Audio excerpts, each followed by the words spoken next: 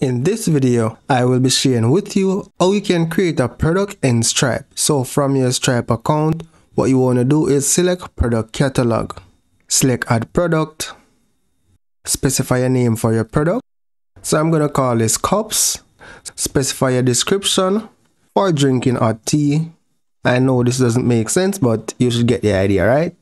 Here you can upload a product image, right? And here you're going to select your product category. So for most popular, you have general services, and for payment type, you can do recurring or one-off. So this is not a subscription, so you're going to go with one-off. Specify the price for your product, $4, choose your currency, and you can choose to include tax in prices, right? You have the option to select yes or no.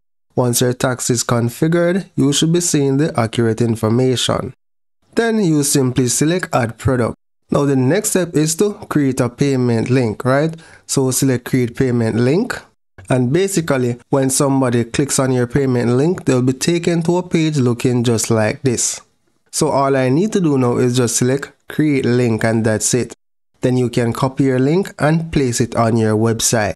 So that's it for now, guys. Thank you for watching and see you in the next video.